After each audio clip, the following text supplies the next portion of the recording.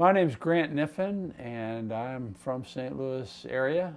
Went to and taught for my career at Parkway North High School, teaching art. And now since I'm retired, I'm able to focus more on creating my art, and I focus mainly on painting.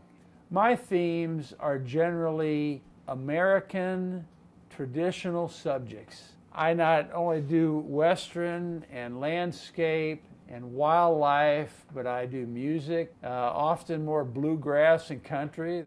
I want the viewer, when they see my work, to be drawn in by the narrative, and then they start noticing all the other things.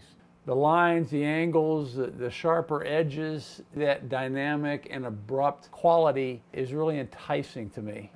Art fairs are essential because that's one way that artists can sell their work and support them in what they do.